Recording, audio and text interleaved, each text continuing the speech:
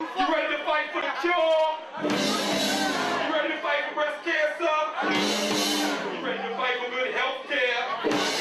I give a damn, you give a damn, I give a damn. I give a damn, I give a damn. You give a damn, oh, we give a damn. You didn't know, you give a damn. You didn't know, we give a damn. No, you didn't know, we give a damn. You didn't know, we give a damn.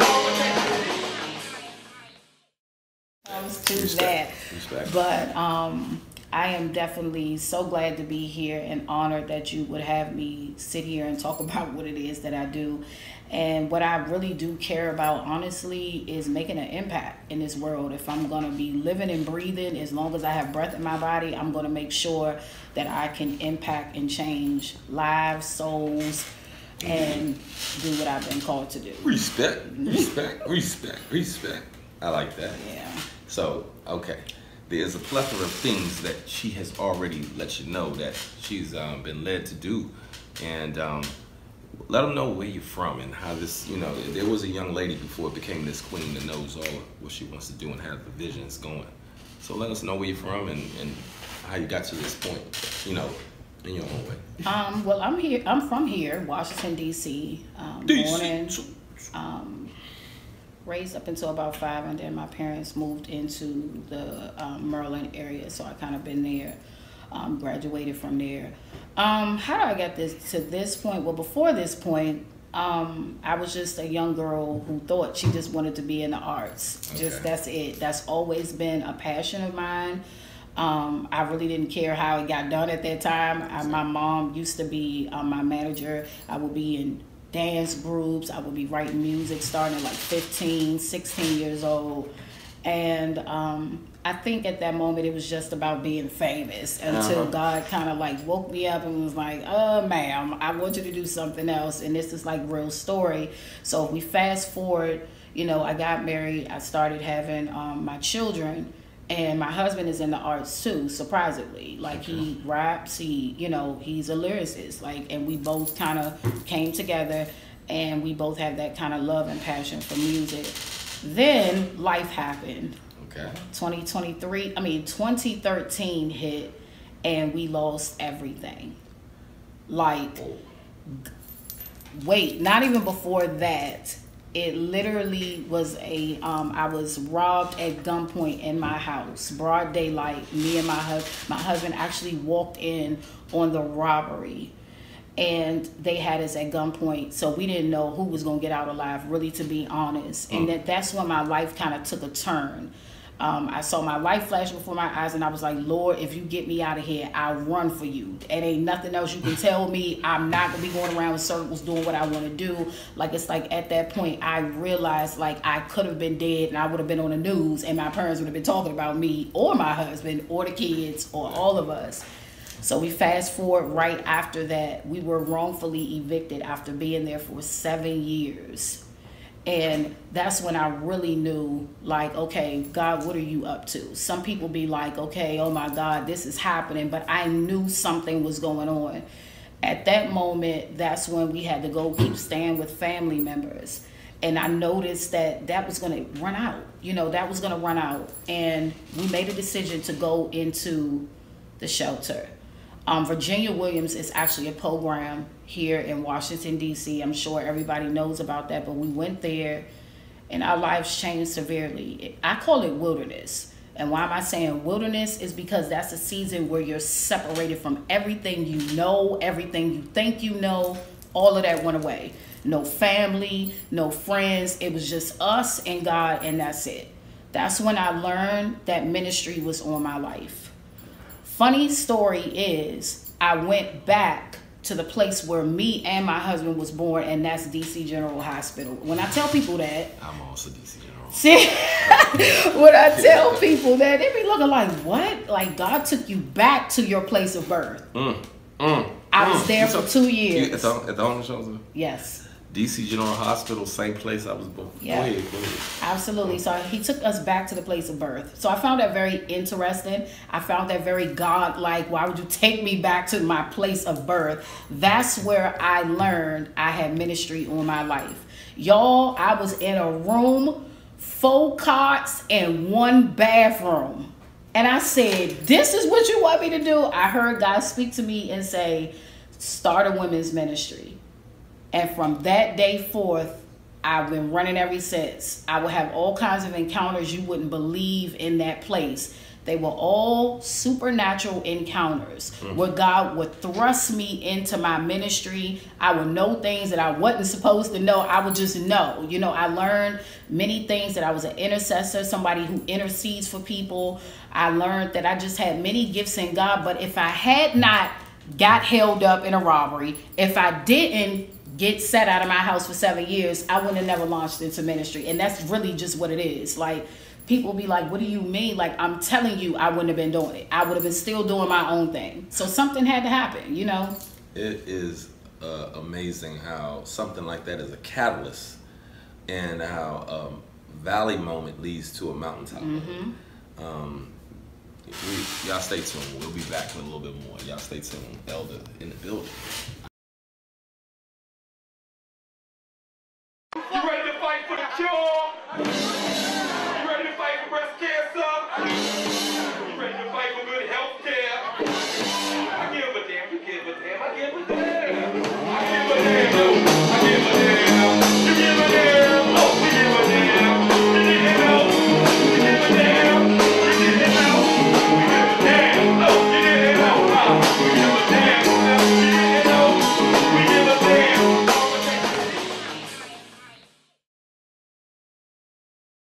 Welcome to Win Network, where we are looking to create the win-win in business. Have you ever had the problem, once you've shot some great photos or great footage, that you need someone to edit it? Look no further, we got your solution. Editors are us. Leave it to the experts for all your post-production needs. We are here for you 24/7. Post-production is our specialty, but we shoot, produce, direct, consult, and train anyone interested in digital storytelling and any form of video production. Music videos, documentaries, live streaming, promotional videos, corporate events, weddings, you name it. We can bring you broadcast quality production at a very affordable price. Come check out Editors R Us.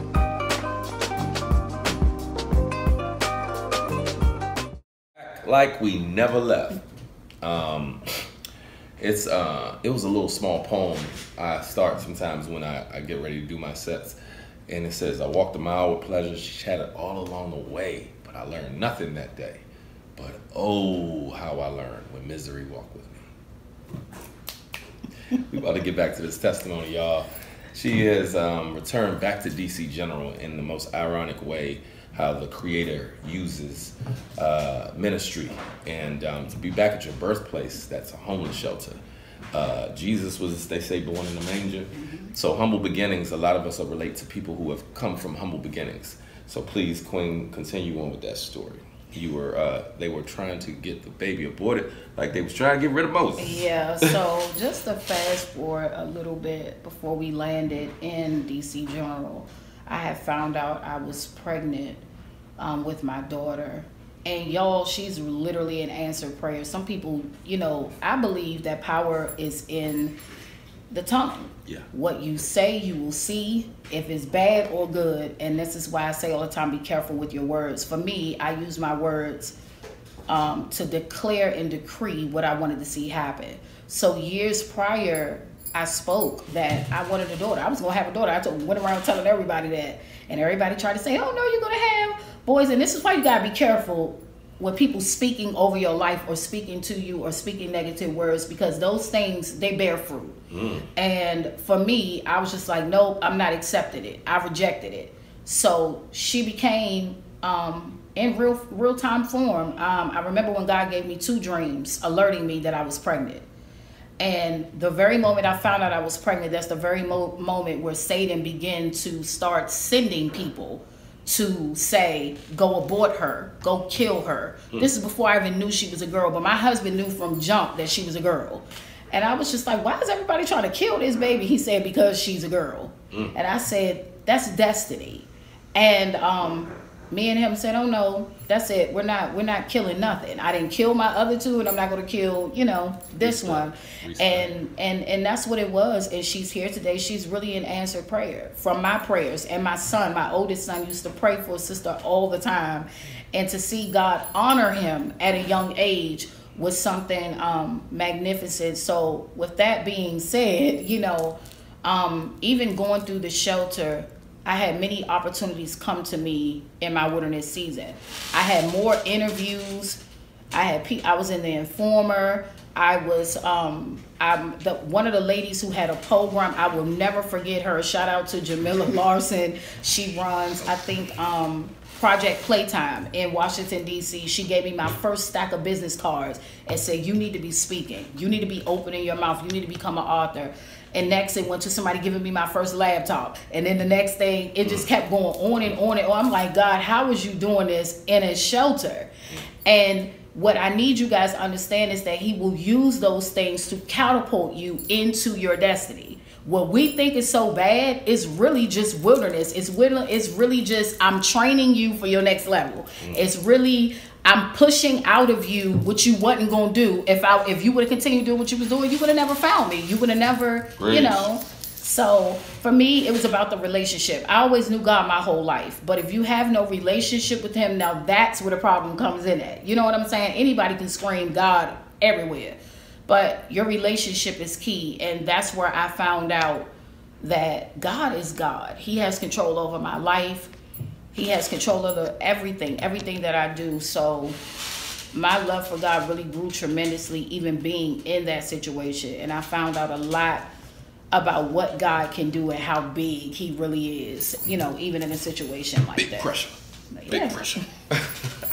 Listen, I love this because working in the unisex salon for 25 years, you hear and meet so many different individuals, and a lot of tragedy can turn into triumph once you get out the way and understand you're a vessel.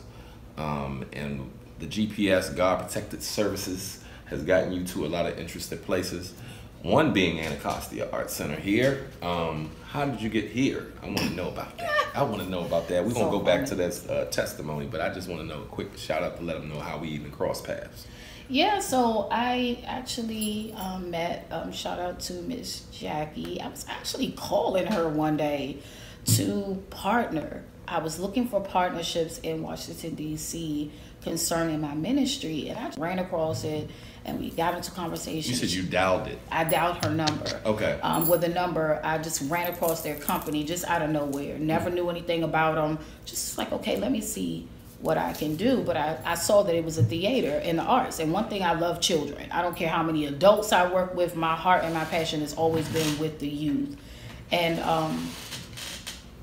ironically, we had a conversation, and she asked me, she was like, would you like to be a choreographer? Now, everybody knows me, they know I love to dance. That is one of my things I can do in my sleep. You can dance.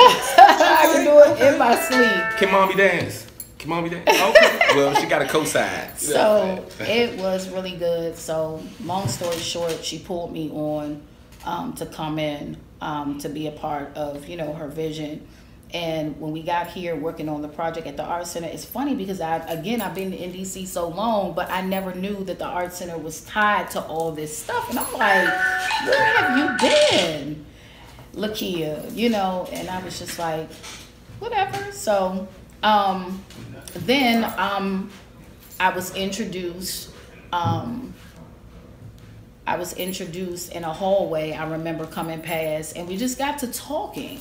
And I didn't know he did podcasts or anything like that. And I was like, well, I'm in radio and TV too. And I was just like, that's like super dope. So we exchanged information, and literally that's how we got to this point, which I'm so glad, because I always, you know, ask God to put me where I need to be, in rooms that I need to be in, around people I need to be around. And so it sounds and looks like he's doing that. So really excited about that.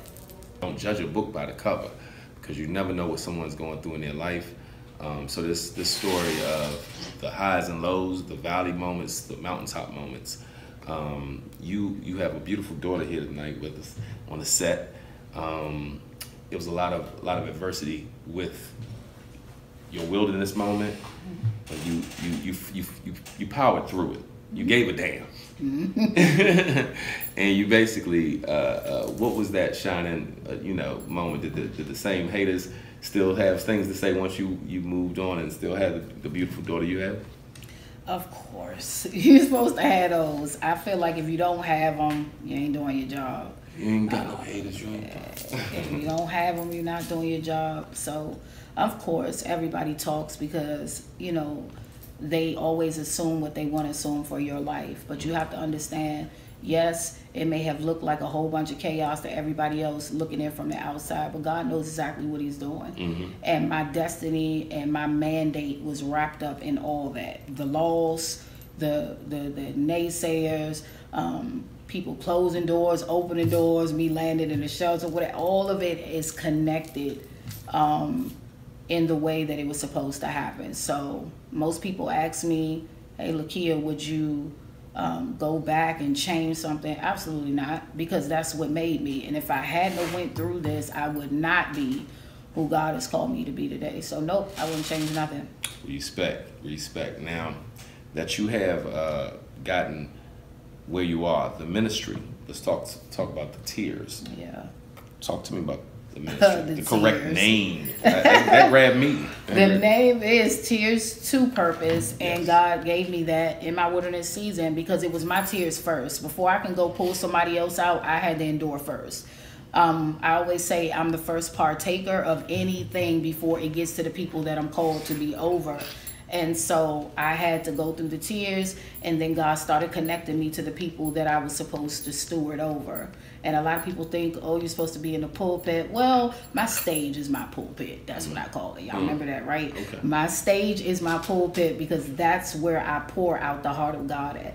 And that is where God uses me the most. So that's what that ministry is about. It started with me just finding women. God wanted me to find women to tell their stories, but not do the boring thing and hi, my name is such and such. No, it's reenacting the story. I dealt with a lot of women who knew how to do poetry, who sang, who danced, who did many things, and I just took those components and made them into monologues.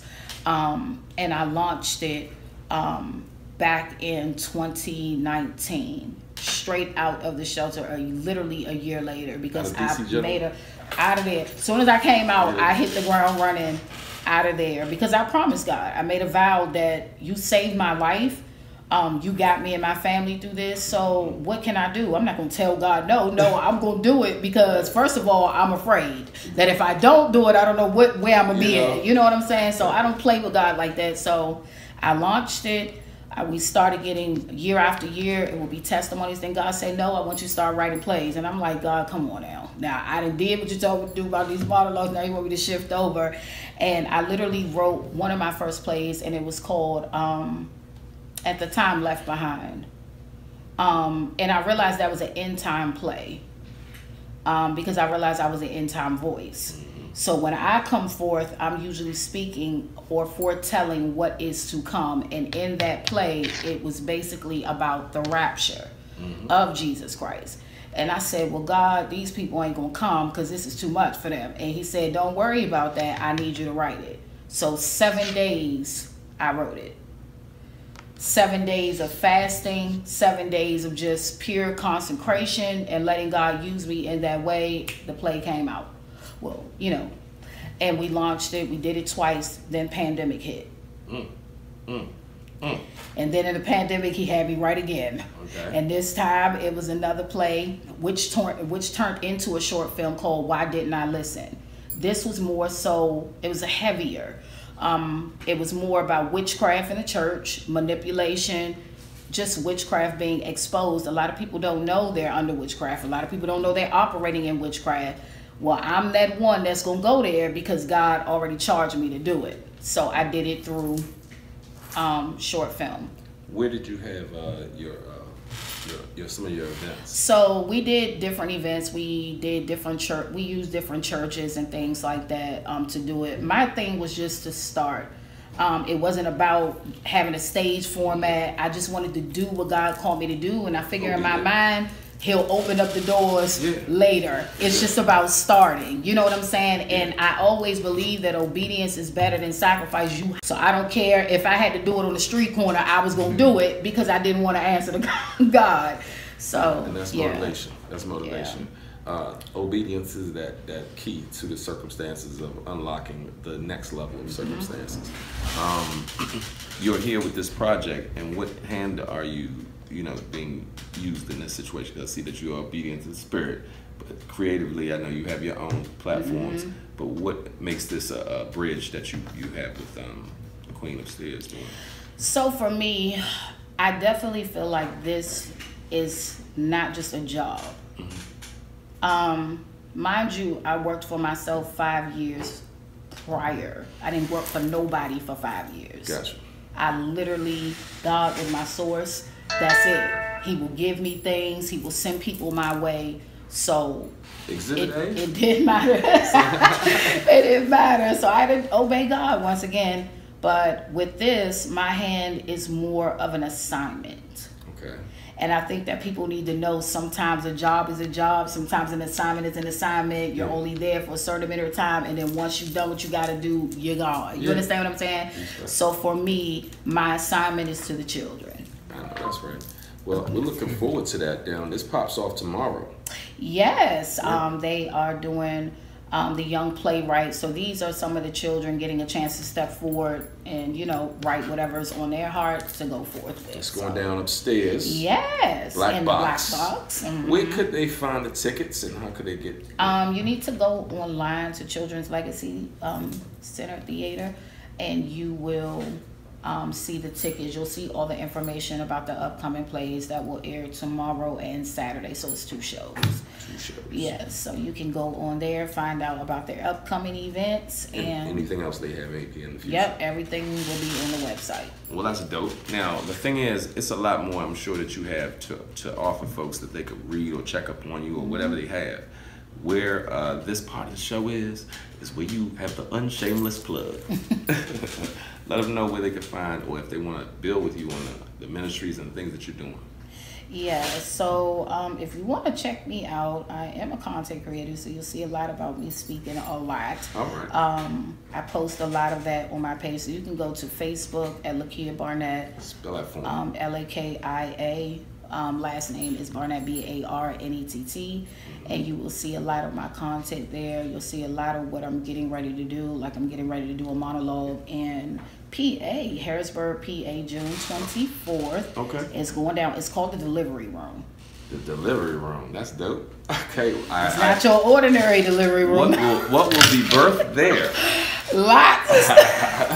We did it back in North Carolina in March. Shout out to my pastors for allowing us to come down there and tell North Carolina. They probably don't want us back. Y'all don't tell nobody. Okay. But no, it's a good thing. Some people just don't like truth and they don't like to be delivered. So you know what I'm saying, and we're going to be hitting Newport News, Virginia in August, and we'll close out a monologue up here in DC. So you're doing this on the road? I go every year. We try to hit different places with these monologues. Okay, and this one is called what monologue? The Delivery Room. That's the theme for this. Keep it pushing. You got to push destiny. Some people need deliverance. Okay, they need it. So how to do that? You got to expose it. Okay, doctor. Doctor. Listen, on the I Give a Damn Jam, we have a plethora of interesting spirits that are having human experiences that wind up being on this show. I'm thankful to the Creator how it happens. We will be able to tune into your show. Is this going to be online? The thing that's happening upstairs? Yes, I do believe they're going to be streaming it, so you will have to go to the website to get all of that information. Let them know what that website is again. You can just type in Children's Legacy Center. Children's Legacy Center. I'm sorry, Children's Legacy Theater. Children's Legacy Theater. Yes. It's all right. We can get it right. Give a damn jam. What you talking about? It's built off bars. Okay. Yeah. Give it some. All right. So I ain't did this in a while, but I'm gonna try. Okay. Yes. All right. Oh, so it goes. No love, no shoes fitting. Playing minds and no one's winning. Catching feelings, I ain't dealing. Soul tied, no commitment. Hey. Laugh hard, I play hard. Just to laugh it off with no regard. Spaces need feelings in my heart. What? Yep, no escape, I can't erase. I meditate on life itself, no place to live, just fears. Just one time, I'ma keep it real. Yeah. One time, I make it crystal clear. Time is passing. At the end of the day, I ain't scared, I ain't laughing. Ooh, y'all. Yeah. I give a damn jam. Chopping it up with the elder kid. That's what I'm talking about. Yeah. You know what I mean? I love it because, one, I did not know this individual had all this going on. I just happened to be walking through Anacostia Arts Center, and like anytime my spirit just, you know, sees something that is really dope, and I saw a lot of kids in there getting busy, doing their thing, being constructive, dancing and stuff. I was like, what's going on with this? And so getting to know the gentleman, who was the young man that was down here earlier? That's DJ. He's one of the stage managers. Okay, so the stage manager said, I know somebody you might need to talk to. He pointed you out. You the first person he pointed out. And so, but that's destiny. That's the serendipity of things. You said it. You attract what you know, you're putting out there in the universe. And we are the same one that appreciate how the Creator brings us together. So shout out to your ministry, because it sounds like it's very effective. There's a lot of women that could really benefit from that. So you ladies and fellas, check her out and check out what's going on. We thank you for coming to the I Give a Damn Jam. We want you to have a blessed day, blessed week, blessed life on purpose. Yeah, stay tuned. Tune into it. We're gonna put all your website information up. Are you also on Instagram or TikTok? Field 3. TikTok is just my name, Lakia Barnett. What else? You said Instagram? Yeah, Instagram is Fulfilled 3. Fulfilled 3. The number 3? All right, so Fulfilled 3, And Instagram. Yep, and TikTok is just my name, Lakia Barnett, at Lakia Barnett. At Lakia Barnett. How you spell Barnett? B-A-R-N-E-T-T. Yes, it's gonna be on the screen. So you stay tuned, you stay inspired, love yourself, go all out. It's the I Give a Damn Jam. Tune in next week. We got a great saxophone player, also a teacher at Anacostia High School, as well as the sister from a different mister, Melissa V. Neal Whitsey. Stay tuned. I Give a Damn Jam.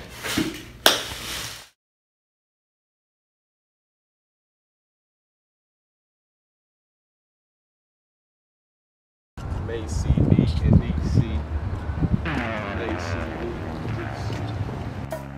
They see me in DC. From the home of presidents, Obama, Jackson, Jeffersons, and they see me in DC. I'm from the nation's capital, where we print the capital, and they see me in DC. I'll be around from Shrimp Boat to Georgetown, and they see me in DC. And Howard Homecoming with my man Capone drumming. It's not a gust of wind, it's 30 wings, my friend. Feel the breeze through trees whenever I clutch these pens. They hear the stripes, hear the stars, hear the show, the YG. The original article, real Dookie VCs. My experience unlimited, real essence, it got me cocky, man. I've been rocking things since half these youngins was potty trained, perfected where the world's directed right here. The nation's capital, home hide is an electric chair. Survivor of the Reaganomics, crack bliss, fulfilling prophecy. I'm the spirit of Washington, smooth as the Odyssey. Sailing down Potomac like I own it, Chocolate City, Skibo. Creating streams of currency, recession, get the scene up. Round the clock, block the block. Cook it, wanna get straight, y'all. Giving me hip-hop was like an 8-ball to Rayfall. Evans, these the legends, Wayne Perry to Marenberry. Do it for the deed I see by any means necessary. And you may see me in DC. I'm from the home of presidents, Obama, Jackson, Jeffersons, and you may see me in DC. I'm from the nation's capital, where we print the capital, and you may see me in DC. I'll be around from Shrimp Boats to Georgetown, and you may see me in DC. And Howard Homecoming with my man Capone drumming. It's just my DC shit. Hood's my congregation, corner is my pulpit. Metro bust the ground bit. Here they go pump and slick. Be careful who you with, might be a out of town bitch. Hey, check my DC swag. Home with the Wizards, the Nats, Skins, and the Cats. President made it back, took our riches, gave us racks. In the hood is up for grabs, in the barrel full of crabs. Hey, check my my DC spit. Monument Capitol, White House, take a flick. Looking for that grizzle, I can get that ass lit. Been and road to Georgia Ave, you might find me on the strip. And off the strip you might find me hustling, grinding, networking right beside me. Off the strip you might find me 202 and DMV is right beside me. See me in DC. Home of presidents, Obama, Jackson, Jeffersons, and See me in DC. I'm from the nation's capital where we print with the capital and See me in DC. I'll be around from Shrimp Home to Georgetown and See me in DC. Howard Homecoming. Hey yo, 30 wins I flow, free beats and getting money. Hood love me, Playboy bunny, far from a dummy. Politicians promise a lot but give Nathan lies and bacon. Gentrification smells like sanitation. Garbage raising taxes and job robbing black clever. Shoot black males whenever. However, I stayed with a positive plot. Went from cutting crack rock to cutting hair and barbershops. Traded up my tools for the raw power move. On the road to riches, dead presidents pursued. And really though, it be years before you hear me though. Prisoner of Washington, spent hot as been chili rolls. Give me though for Reaganomics. I'm not asking you to design for my city like a funk Benjamin Banneker and See me in DC. home of presidents, Obama, Jackson, Jeffersons, and See me in DC. I'm from the nation's capital where we print the capital and See me in DC. I'll be around from Shrimp Hope to Georgetown and See me in DC. At Howard Homecoming with my man Capone drumming. yeah, it's just my DC swag. Home of the Wizards, the Nat Skins, and the Cats. DC shit. It's just my DC shit. Yeah. This is my year, say it. Yeah. This is my year, say it. Yeah. This is my year. This is my year. This is my year.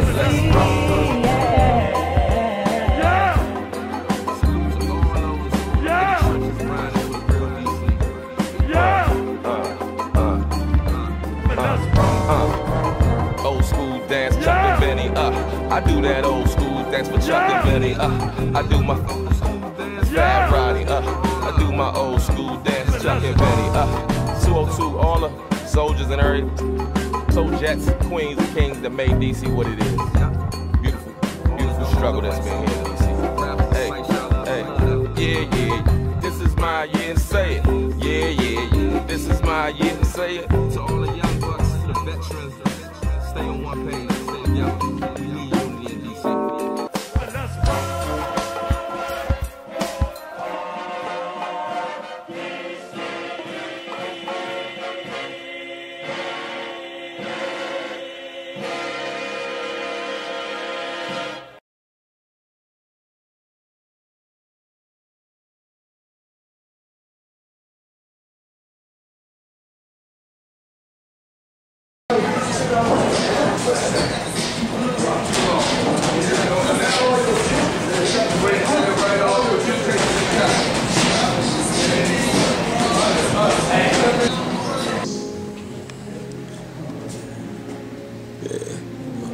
I'm following.